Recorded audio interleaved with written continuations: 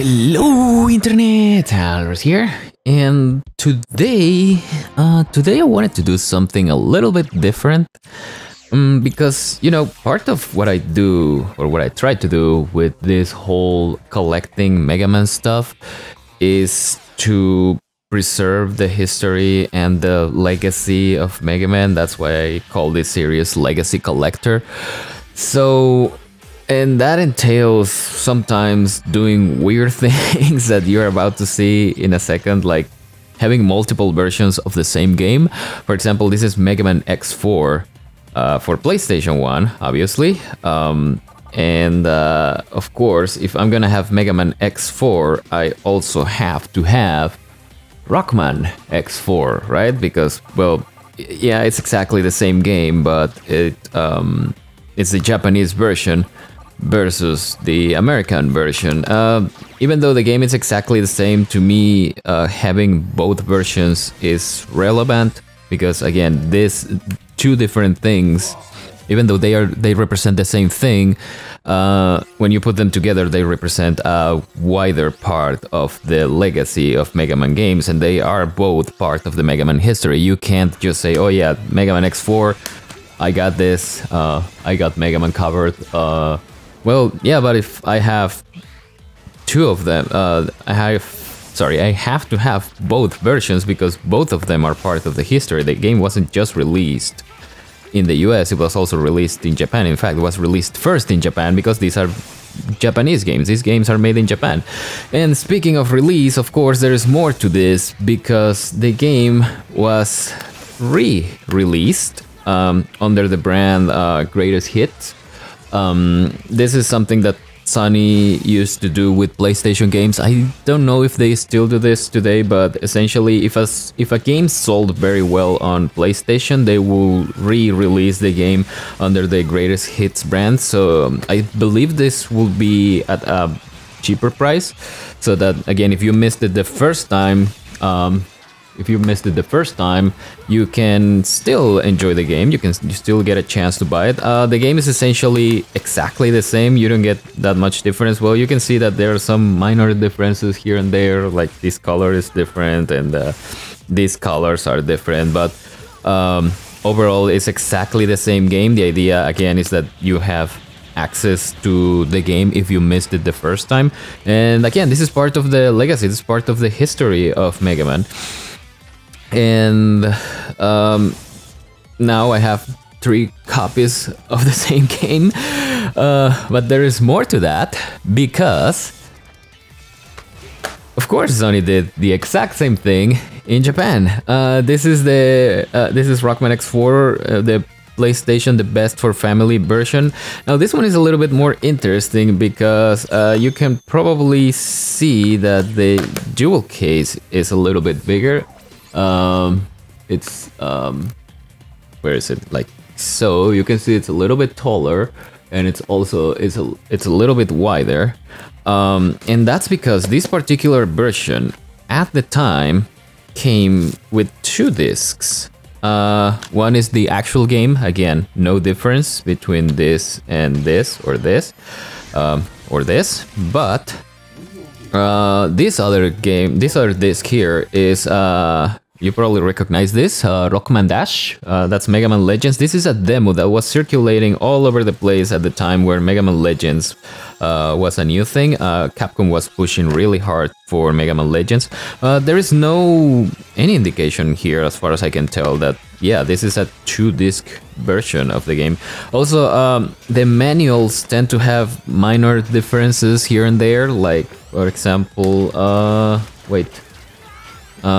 sorry, I don't have any manuals here other than this one. Well, one of my biggest gripes actually is that you can see this is the Japanese manual. It's very nice. It's in color, there are screenshots, and there's a lot of information, and they are trying to make it look cool and very attractive and whatnot. So they put actual effort behind doing these things. But if you look at the American manual, you'll see, I don't know why this is Oh gosh, has always been a thing on PlayStation and in consoles in general. I'm trying to get this thing out. Oh my goodness. All right, finally, after half an hour of... Oh, no, or maybe not. There you go. So, finally, after half an hour of jiggling this out, this is the English manual. Black and white, not so much text. It looks more like a user's manual, like they are not trying to make it cool for the kiddies. They're trying to make it more informative, and of course you have the registration card. You have to have these ones. Yeah, no screenshots, just text and more text. I guess they know nobody's gonna read these things, and that's why they do it this way. But yeah, look at how not creative this looks. Yeah, but again, part of the history of Mega Man, so that's why I make sure that I get the different versions, so that I can see, well, so that I can preserve the history. Like this is how it came during the when it came out in the US. And this is how it came out in Japan, and yeah, so you end up buying multiple copies of the same game. But that's not all. There is more, because they did the same thing again in Japan. So they release Mega Man X4 under... I thought this was the PlayStation the Best for Family brand, but apparently it's not. You can see this is way thinner. This jewel case is way thinner than usual. This was also a thing that was going on with PlayStation in Japan. If a game sold very well, Sony will re-release it like this in a very thin, very cheap... a very cheap, you know, what's the name for this, cost-efficient version, so that, again, they can give you a better price, and if you miss the game the first or the second time, you still get another chance at it. You can still get Mega Man X4, so you have no excuse. And also, well, they are not, the manual is not supposed to slide down like that, but yeah, these came like this. The manual was thicker than what could be put inside the jewel case. So what they will do, they will just like put a plastic envelope on top of the thing, and yeah, that's what you get, a very thin jewel case, the game, and the manual. At least they are giving you the whole thing. And that reminds me, there are some minor differences here and there with the manual. For example, well, first of all, if you look at the backs, they are definitely different. Again, the game is exactly the same. Why do I want two versions? Because I want to preserve the history. There was one version that came with a manual that looked like this and a manual that looked like that. The insides are pretty much exactly the same, except that the copyright notices and whatnot. So if you look at this, you can see that they changed the bottom here a little bit, but the rest of the pages are essentially exactly the same. There's no big difference, except the very end of the manuals. You can see here, if you look at the very end, they made some minor changes. So to me, this actually means something. It's part of the history. It's not like the games where the game was just released like this or like this and that was it. And that's why I end up having 5 versions of the same game. But wait, because there is more. Because Mega Man X4 was also released on the Sega Saturn.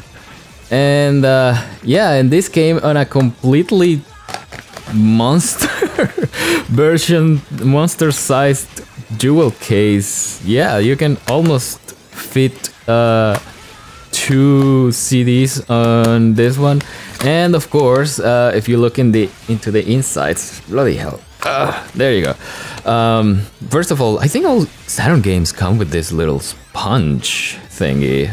I don't know why that is, but yeah, you can see there are these little notches here, especially designed for this little sponge. Again, does this make any difference? I don't know, but one primary difference is that, oh, you can see the camera right there. Hello, camera. You see the camera? Hello, camera, hello, camera. Oh, whatever. you can see these discs have the bottom in silver color, which is what you will expect on any CD, but PlayStation discs for some reason are black. I think it has something to do with the laser they used on PlayStation consoles, that this makes them last longer or something like that. I don't know for sure, but yeah, well, that's one minor difference, and again, it's part of the history of Mega Man. And that leads me to talk about the manual.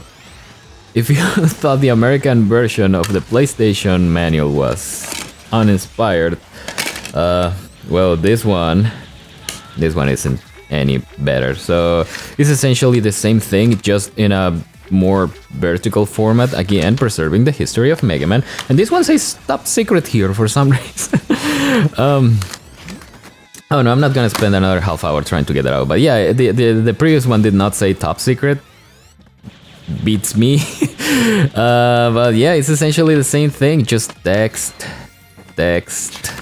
and some images here. Again, these are the same images, just in a little more vertical portrait format, if you will. And of course, you have your registration card. You have to have this. You can't not have a registration card. So yeah, I ended up with 6 different copies of the same game because I want to preserve the history of Mega Man. But there is more. Because of course, I have to have the Japanese version of the same game. This is Mega Man X4 for Sega Saturn in Japan. It's essentially the same game as Rockman X4 for PlayStation 1. No difference, but you can see that definitely the back has changed a little bit. The colors are mostly the same, but the background is black on Sega Saturn. I don't know if this was an artistic decision by Sega at the time. It seems like most of their games came like this. Again, I don't know, but yeah, if you look at where's the, yeah, this is the original version, and then this is the re-release version, and then this the re-release version. They all have the white background, but yeah, for some reason this has the black thing. And if you look inside here, the manual is essentially, oh, by the way, yeah, the disc looks a little bit different, doesn't it? Let's look at this. Yeah, a tiny little bit different.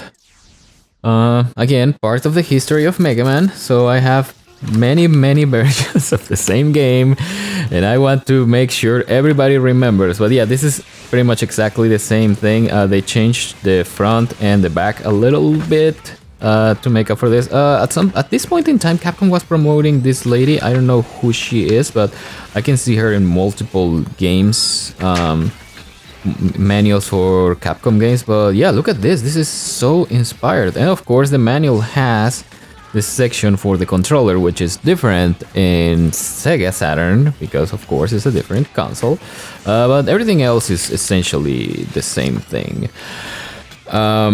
So yeah, I have to have this history of Mega Man, but there is more. Because Sega also did the Sony thing. Why wouldn't they? Yeah, this is the equivalent of the greatest hits on Sega Saturn, or if you prefer, the equivalent of the PlayStation The Best for Family. Yeah, Sega also did the thing where if a game is popular, they will re-release it under the Sega Saturn collection brand.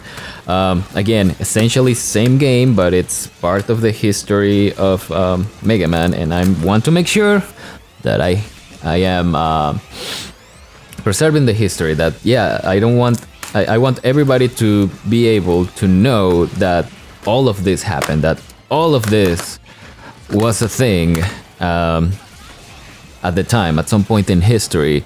And yeah, and that's, I don't know, I feel that this is important. At least it is important to me. I know that it doesn't matter. These were video games. It's all gonna be dust someday, so who cares? Well, personally, I do care for these things. To me, this matters, and that's why I keep doing this, and I'm gonna keep doing this, so yeah.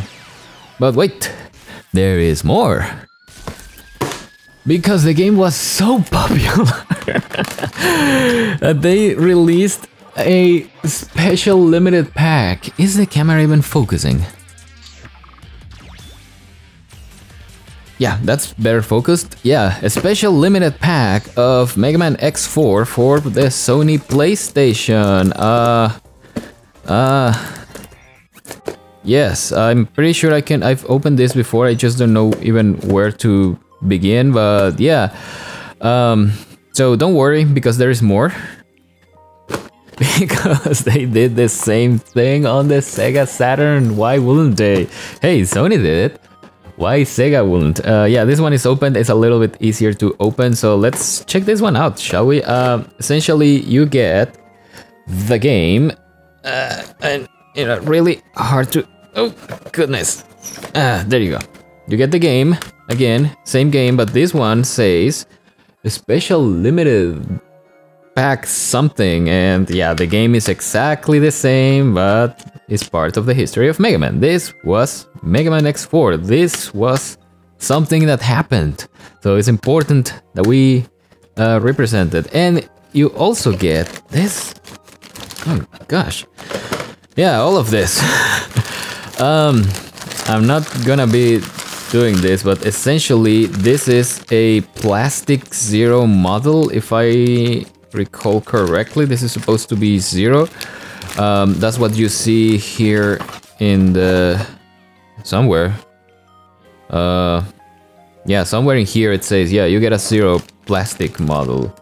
I don't know, maybe it's a X Ultimate Armor. Maybe I will build this one day in another episode. Yeah, again, if you thought that that was enough, you know, re-released two different consoles, released in multiple versions. Yeah, well, guess what? There's more. Because Mega Man X4 also came out on the PC. Why does it not say Windows anyway? Yeah, this is one of those massive things. I don't know why PC software, especially Windows software, comes in gigantic boxes like this. I mean, look at this. It's even bigger than the Sega Saturn box, and they don't even need this gigantic thing because, well, inside here all you get is your registration card, but you also get the game. And yeah, the game, essentially the same game that you get whether you get it on Saturn version or... Well, the Saturn version has a little bit of a different thing, different front cover, but yeah, it's exactly the same game except that it is for Windows. The manual changes, some of the art changes, but the game is essentially the same. And this manual has a little thing that I think it's important to also preserve. Microsoft Sidewinder gamepad, remember those? Anyone? Anybody remember Sidewinder gamepads? No? Well, I do. Screw you. Well, yeah. You thought that was enough? Well, guess what? There's more. Because the game was also released for the PC in Japan, published by this Ultra thing. Part of the history of Mega Man. All of this stuff that you are looking at right now happened. All of this was a thing. So yeah, again, essentially same game. I mean, if you compare the back covers on Saturn, PlayStation, Japan PC, American PC. Let me just put this manual back in place. Yeah, they are again essentially the same thing. Oh, one thing I forgot to mention is that the manual is actually very different. It doesn't just have the Sidewinder thing. It's essentially an instruction manual that doesn't really care. I mean, look at all this lack of images. Okay, there's some images at the end, but yeah, it's even worse than the PlayStation manual. But if you look at the Japanese version, look at how, I mean, it's still black and white. Okay, I'll give them that. But first of all, they actually have instructions on how to install the game, and they have a lot more graphics, and the text is, you know, this is way more creative than the PC version. I don't know, maybe it has to do with the fact that it was published by this company Ultra rather than I don't know who made the PC version, to be honest, but yeah, that's it. Wait, there is one more thing. Okay, technically I'm cheating with this one, but when the hell am I gonna get to talk about this? This is the Mega Man X4 manga. In fact, it's the Mega Man X series part 5, but it's called Mega Man X4. I don't know, but yeah, there was a manga for Mega Man X4, of course. So yeah, unfortunately I only have this one in Japanese, and my Japanese is very, very limited, so I'm afraid I cannot show you or tell you much more about this, or how good it is, how bad it is. It just is. Yeah. This is something that happened. History of Mega Man in front of you. Yeah, now that's it. That's it. I promise it. There's not more. I mean, there is definitely a lot more, because if you notice, I only have American and Japanese versions of the games. I'm missing every single European version, every single Chinese, Korean, Australian version, assuming those existed. I don't know if they did, but at this point I don't have any of them. But yeah, so that's what happens when you are a collector. You have to accept that you're gonna end up with multiple versions of the same thing. And like I said, to me this actually matters. To me it makes a difference. So yeah, hope you enjoyed that. As always, if you appreciate me messing up my collection so that you can actually see it, please subscribe, share, like, rate, comment, blah blah blah blah blah. Thank you very much, and I'll see you around.